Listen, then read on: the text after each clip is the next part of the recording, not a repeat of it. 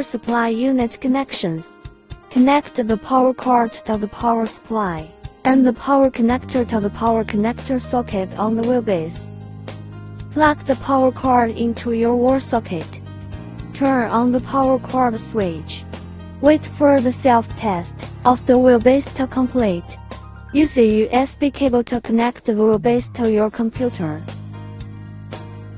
2. Alpha Manager download. Open your browser and type in simagic.com. If your language preference is English, go to the bottom left and click on English. Click on Support Download.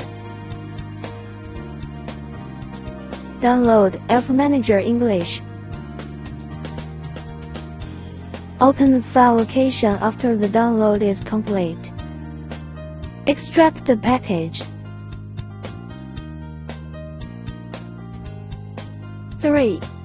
Firmware update. Open the file folder. Run Alpha Manager English.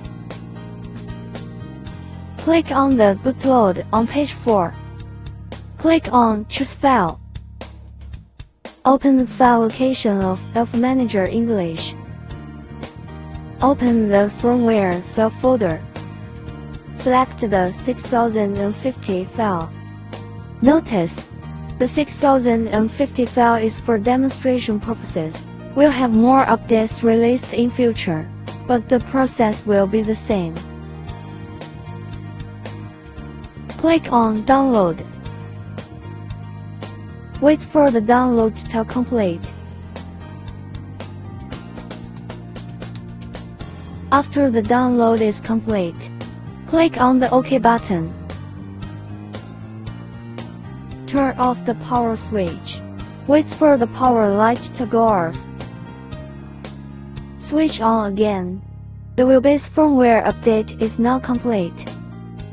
4. Firmware inspection.